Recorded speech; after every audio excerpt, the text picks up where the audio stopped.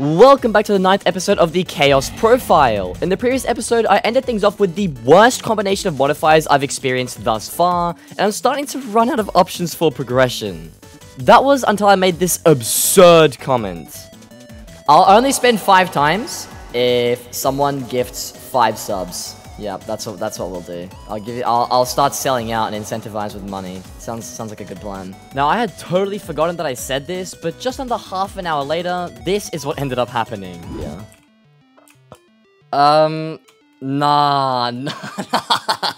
You actually did it. Nah. Why? That actually might save me, bro. It could be really good or really bad. Let's do the thing. Alright, let's see. Okay, I could use Silky if I want to. I mean, sure, that's not gonna really help me right now, but... Okay, second one. Second one. Yes! Yes! Oh my god, okay. Now I just need to get rid of the fucking Iron Man. I have to delete Iron Man now. Please get rid of Iron Man. Please get rid of Iron Man. Get rid of Iron Man. No! What is this? What is this? I'm going to lose my mind. Help me, bro. That's 3. Why would you do that, bro? Yes. Never mind. That's good. We got the auction house back, boys. We got the auction house back. Okay. Please remove one modifier. Please remove one. Please. Oh, that's useless. That does nothing. Okay, great. I'm not Iron Man, guys. I'm not Iron Man. Let's go, bro. Let's go. I'm not Iron Man anymore. Let's do some auction flipping. Let's do some auction flipping, guys. Yeah.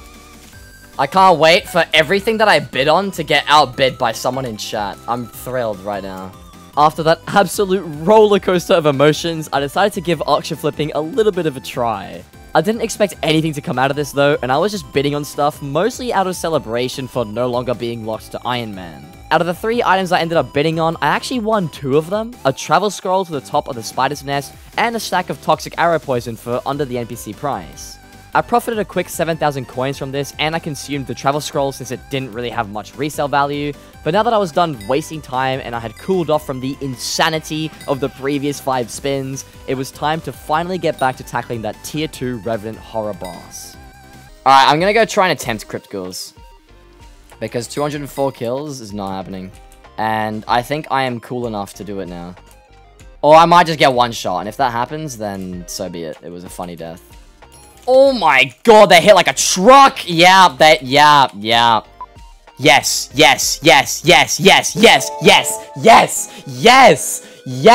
I have my backpacks back! I'll take it, bro!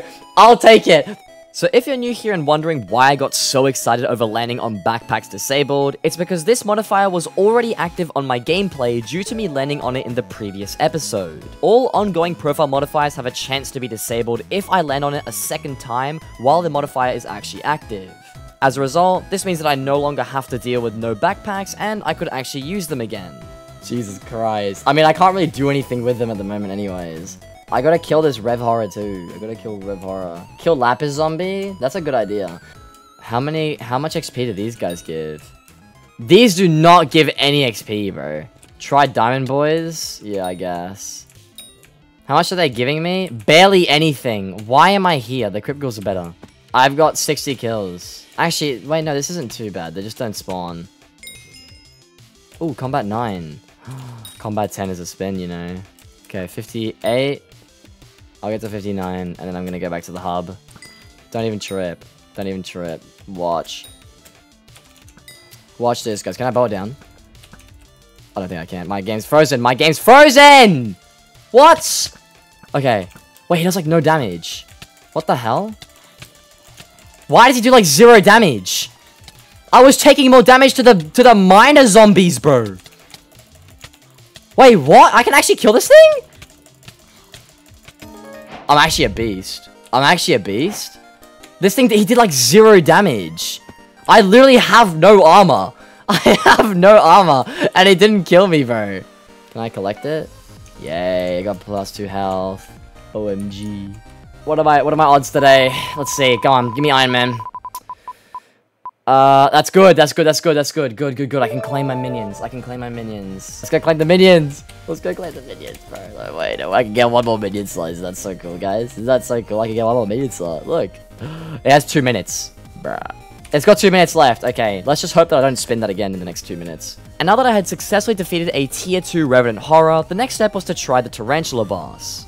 After all, I still had some pretty bad modifiers I was trying to get rid of, and if I could get a quick and easy kill as my first tier 1 Tarantula Broodfather, this could potentially change my gameplay entirely. Okay, let's fight. How much health you got? 750, you got 1 shot. You're not even... Oh, I have to spin now. Please, just give me, like, remove 1 modifier or something. Please, please, please, please, please. No way. Wait.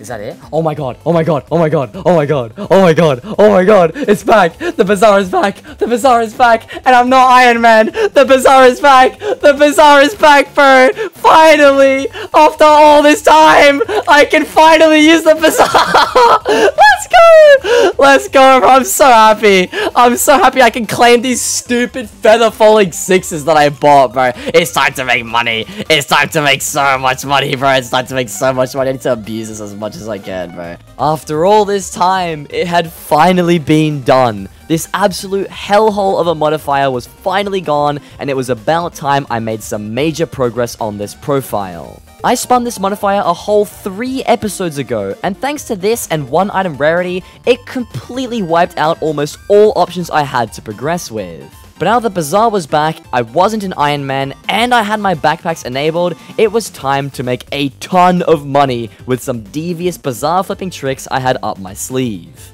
Okay, let's take a breather. Let's take a breather. Let's go to Maddox real quick, and just like Tara boss claim. Tarantulas saved my life, bro. Slayers saved my life, dude. Oh my god, bro, finally. Yes, okay, sick, okay. Now I just gotta not make any crazy progression moves and just make a fat ton of cash because I need upgrades desperately right now.